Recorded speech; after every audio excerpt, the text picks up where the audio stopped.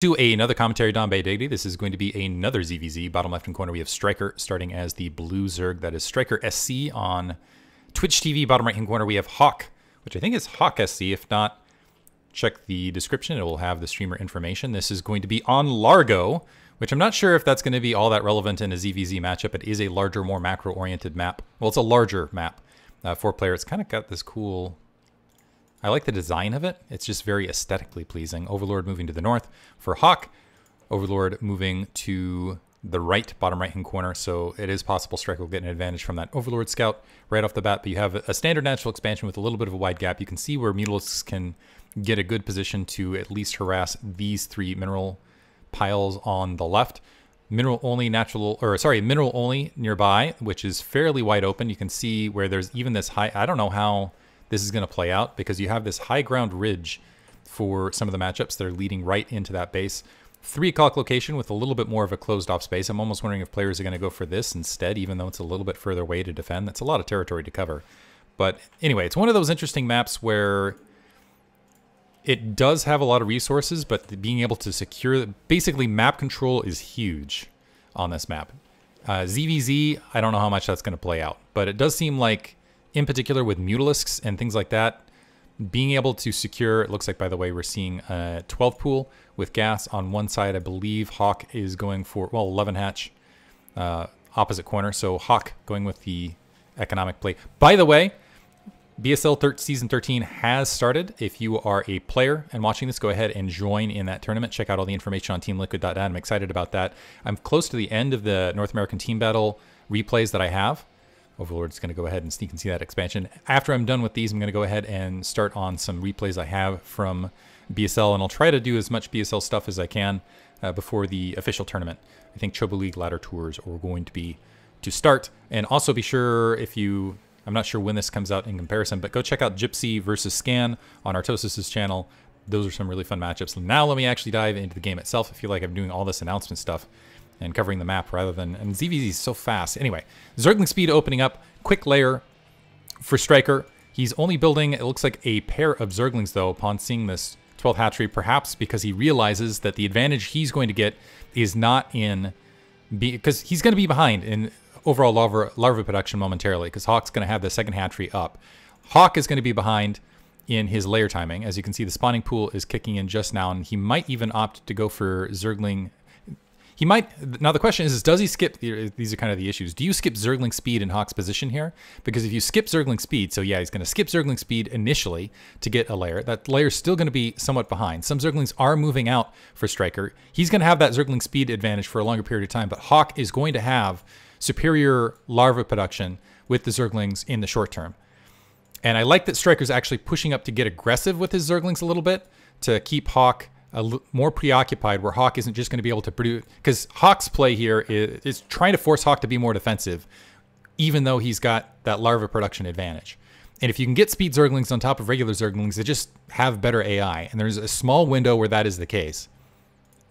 And Styker looking to utilize his Zerglings in that space to provide even more time, and actually harassing that hatchery a little bit of Hawks. He wants to buy even more time so that he can go ahead and get that spire timing up even further. It looks, man, it almost feels like it's on ×2 because of all the stuff I was doing earlier.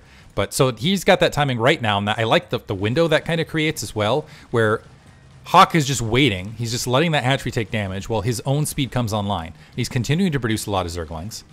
And what that's allowing Styker to do is Striker's going to be able to, yeah, he's going to have that spire up, but he's going to have to big engage the natural expansion. Hawk getting better concavity and also just better engagement overall, so Styker going to retreat immediately. This is just before Zergling speed's coming online. And he's actually splitting off a control group to the north here, interestingly enough. So you got 10 Zerglings moving from the south. It looks like they're sweeping around just to make sure, actually like that play, just to make sure some Zerglings didn't split off from Styker. Styker now needs to hold his ramp and wait for Mutalisks to come online. The Spire is just finishing. Will he be able to hold this?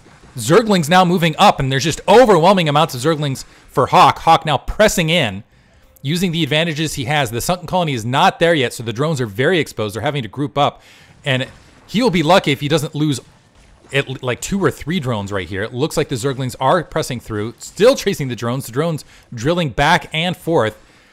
Hawk not getting a lot of drone kills out of that, though. Striker's still sitting on 9 drones overall. Hawk with a sizable lead, but now the Mutalisks are coming into play, and the Spire is just about to finish. Creep Colony dropping down. I'm wondering if Hawk is going to build an evolution chamber. The Mutalisks are moving out. He's got that Sunken Colony with a ton of health, so he's not worried about this group of 6 Zerglings. Maybe they could pick off a drone or 2. So currently Hawk has the economic lead. There is the Spore Colony morphing in. Drones evacuating. Really heads up play there from Hawk. He's actually moving the drones out towards his main. The Spore Colony is still morphing in. There's a moment here where this can do some play, but Hawk diving in, getting some additional drone kills, dropping Striker's drone count to 6.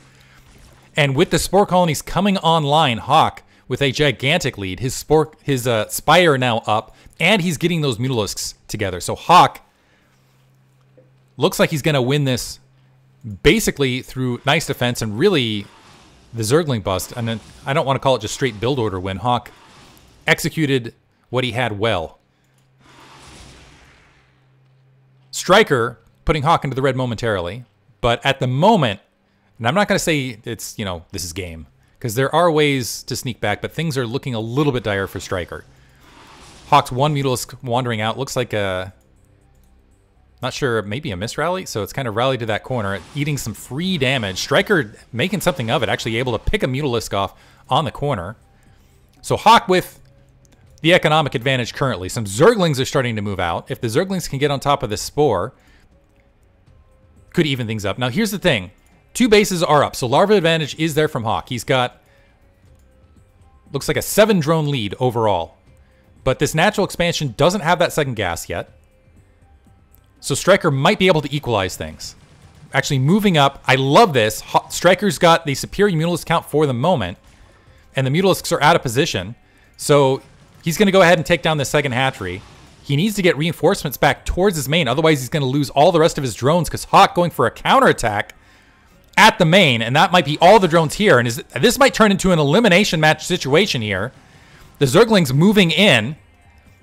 There's only a single drone left. No drones left on Striker's side. But it's Zerglings and Mutalisks overhead. So Striker can wipe out all of these bases potentially before these Mutalisks wipe anything else off.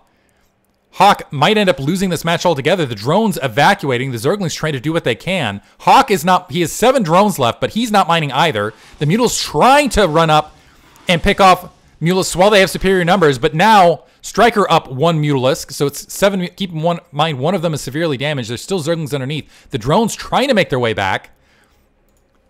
Striker's got to win this with what he has. 1 Mutalisk out of position and ungrouped. The rest of the Mutalisks diving in. Maybe he can get some free shots right here. Now regathering. These Zerglings working on the lair. These Mutalisks trying to buy them time to do their work. And it looks like through the Mutamicro, it's going to be 4 Mutalisks still surviving for Hawk.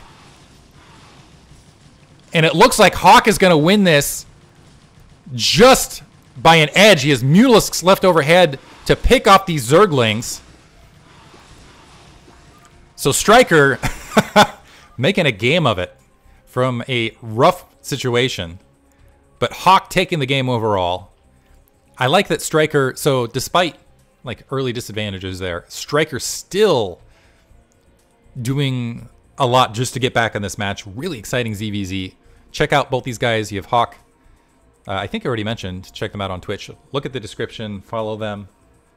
If you see them streaming, say, hey, saw you on Diggity stream. You guys produce amazing matches, etc., etc. Sing their praises. Hope you guys enjoyed it. Thanks for listening.